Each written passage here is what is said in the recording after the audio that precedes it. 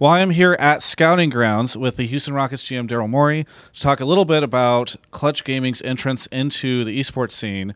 So I know from your work at the Sloan Analytic Sports Conference that you've actually been interested in gaming and esports for a while. Maybe you can talk to me about the road to getting here. Let's just note I'm the only team senior exec at the scouting grounds. Yeah. There's no one from Cleveland, from Golden State, from any of these teams. So, I've been interested in a long time. Obviously, I was on the board of Major League Gaming, I think it's I say it all the time because I think it's true. Like the three dominant sports in the future are going to be soccer, basketball, and esports. So.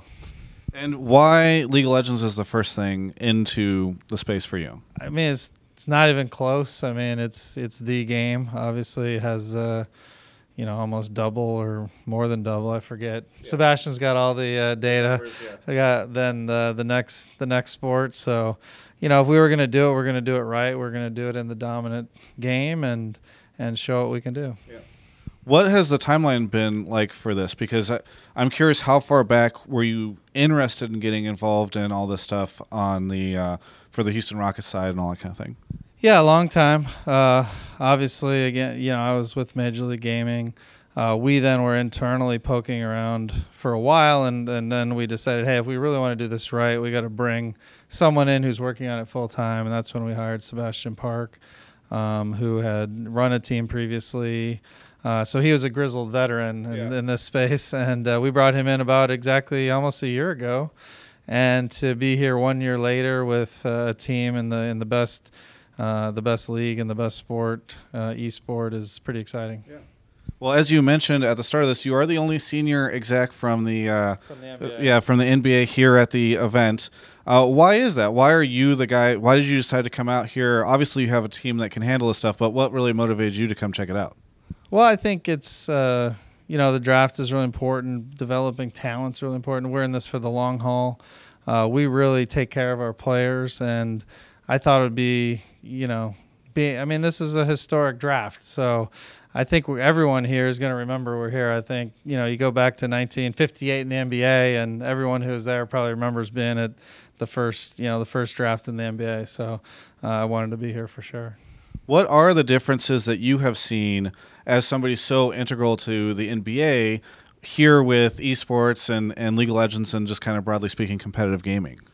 I think we don't know the differences. That's what's exciting. Actually, it's frustrating because, in the NBA, we feel like we've got a good handle on do X, Y, Z and execute this plan, and that will win. Yeah. With esports, we've done a ton of work. Sebastian and his team have done a ton of work to develop a model for how we want to run, how we want to use data, how we want to have great coaching. But the reality is we don't know. We just got a great, really well-informed hypothesis of how we want to run things, and we're going to have to see how it works. And I promise you in a year we're going to feel like we didn't know anything right now. And I think that's key, is to know you go in saying, hey, we're going to learn a lot here, and then revise our plan going forward. I've had the opportunity to ask a couple people this question, but no one's so closely integrated with the NBA. We've seen so much involvement recently from members of the NBA or teams or various entry points. But why is it that we're seeing so much crossover between the NBA and esports specifically? I think the NBA has always been the most forward-thinking league, with Adam Silver as the commissioner, who's he was at the first MIT Analytics conference. We were talking about that. He's always been at the forefront. I think NBA teams have also been bought by younger, more aggressive owners. And with Tillman Fertitta, who's our new owner, who's had a history of that, and has really put all his support into this team. I think that's why you see the NBA, and I think there's a lot of synergy too. 5 players, and it's and you get to see the players. We're the only sport where the players are the centerpiece, and that's what we're going to do in our sport as well. The players for our team are going to be the centerpiece. So any player out there who's thinking about which team, we are. Look at our NBA record. We're going to be the best place for players to land in esports. Yeah.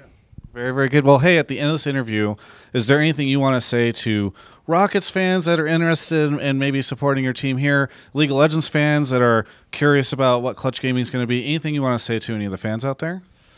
Yeah, I would say Clutch Gaming's where it's at. If you like red, we're the team. You know, we're going to take an approach that's going to win over time. We've shown that in the NBA. We have the second best record in the league, you know, since I've been there. And even if you look farther back, our team's all about winning. Our team's all about the players being centric and the fans being centric to our team. So follow us on Twitter at Clutch Gaming and see you at the arena. Yeah. Well, thank you so much for the interview. Really a pleasure to interview you here and meet you and see you involved in the LCS. For everyone else, you can check out the rest of my coverage of all things esports right here. Here, move over. I have to take your exact spot. All right.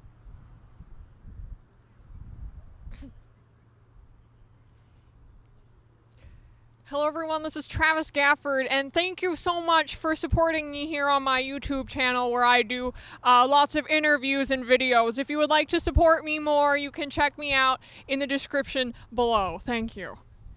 That sounded like Squidward. I think you sound like Squidward to me. All right.